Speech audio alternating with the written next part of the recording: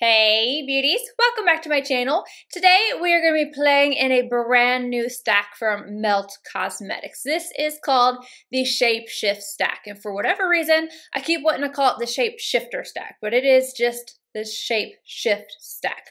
My mouth does not want to spit that out. It wants to say Shape Shifter. But anyway, before I get into this eye look and my thoughts, I'm going to give you guys all the information on the stack. It retails for $48. I do not think that this is limited edition. It does not say anywhere that it is. And we have 4 different shades.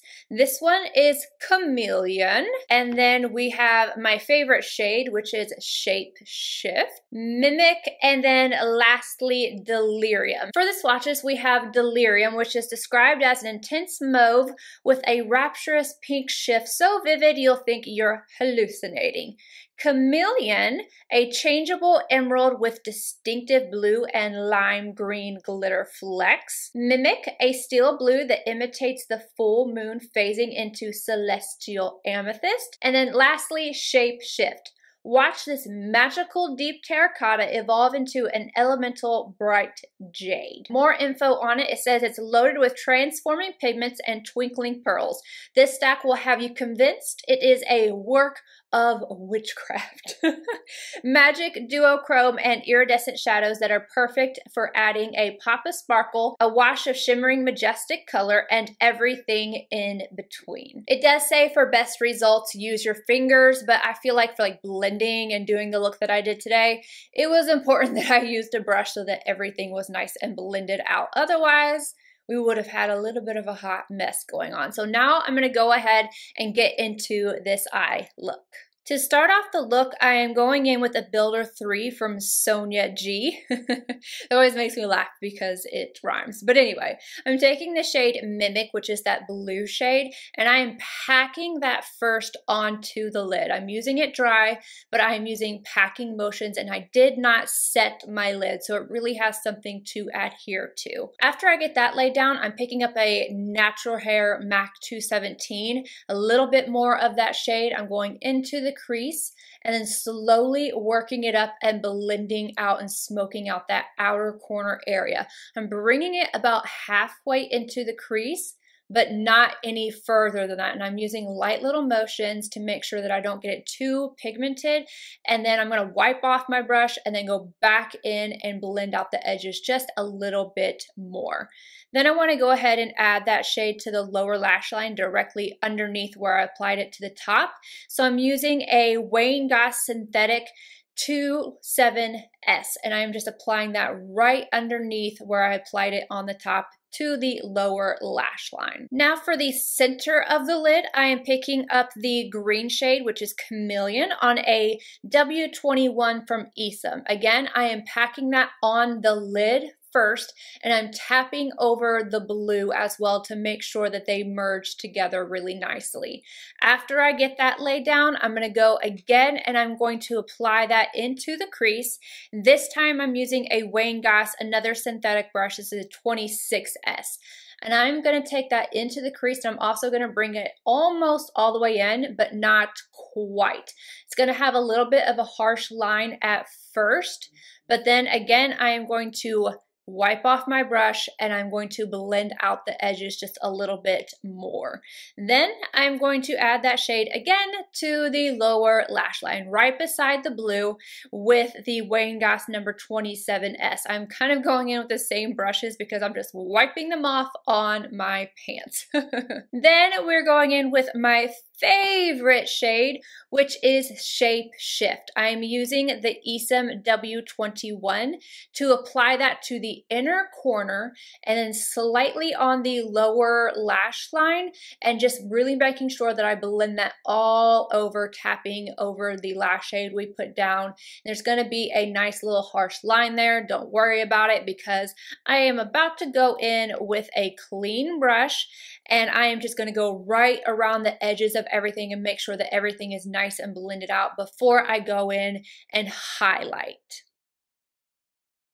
Now to highlight, I am picking up something not from the stack, which is the Pat McGrath Sublime Skin Highlighting Trio. I'm taking that middle shade, which is a beautiful blue, green, gold, and I am taking that and I'm highlighting the brow arch, and then I'm also popping that on the inner corner. And again, I will go around the edges of that and blend it out to make sure everything is nice and blended, seamless, you know, worked out looking nicely. Lastly, I'm going to go in with a Wayne Goss number 5. I'm going to use this wet this time because I feel like this shade really needs to be used wet. And this is the shade Delirium. I am placing this kind of like liner right up against my top lash line. I'm just kind of going back and forth, getting it wet and applying it so that you can see the color. After that, I'm using it dry with very little on my brush, and I'm going just slightly over top of the shades that we put on the lower lash line. Then I am done. I add a little bit of Milk Boss liner to the top inner rim and then Kiss Ritzy lashes. For my thoughts on the Shape Shift stack, I think that the shade Shape Shift is absolutely beautiful. This one right here, I have nothing like it in my collection. I went through everything and I was looking. I have like the blue browns and some that are green that have a little bit of shift to it, but nothing like this. I mean, this is absolutely stunning. And I do think this is very special to the stack and to my collection in general. I would buy the stack just for this. However, I don't think that the rest of the shades are that magical. My favorite is definitely that one, and then the green, which is this one here.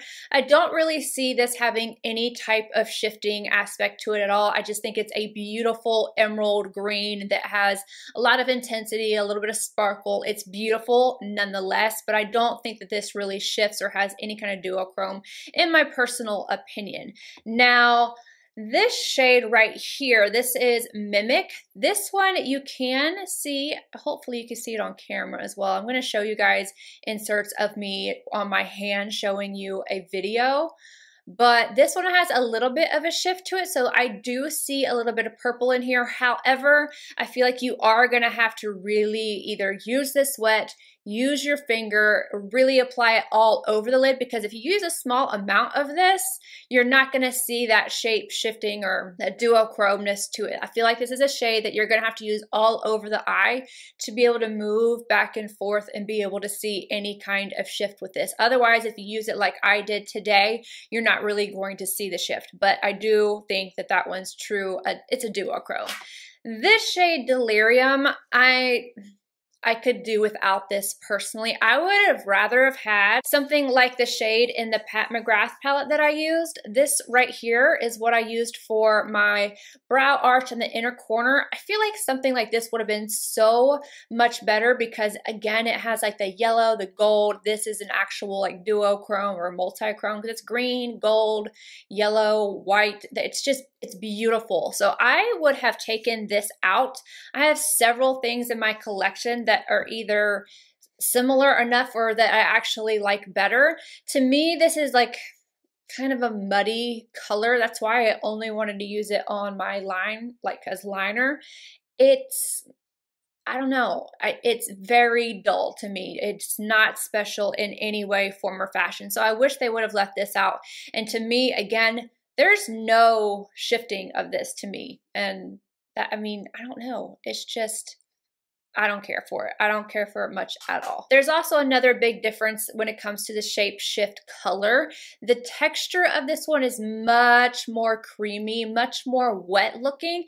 And even on my eyes, like as I look down, I can see it almost looks like I used it wet because of the texture of it. Whereas the other ones are a little bit more like crumbly, but workable. They pack on really well. Again, you could use your finger. They blend out well. They work well, but those are more crumbly, whereas this one is more creamy and wet looking. So there's a very big difference in the texture of this one versus all of the other ones. Overall, I really do like this stack. If they had gotten rid of this shade and done something like I said, the Pat McGrath shade, I think it would have been 10 times better. That's just my personal opinion. And I'm kind of a little bit disappointed that there wasn't more actual shifting in this stack other than that one shade. There's other little indie brands that have pigments and shadows that really do have some amazing like quad color shifts. I know Dawn Eyes Cosmetics, Chaos Cosmetics. Kelsey did a video with Chaos Cosmetics. I'll try and link that down below.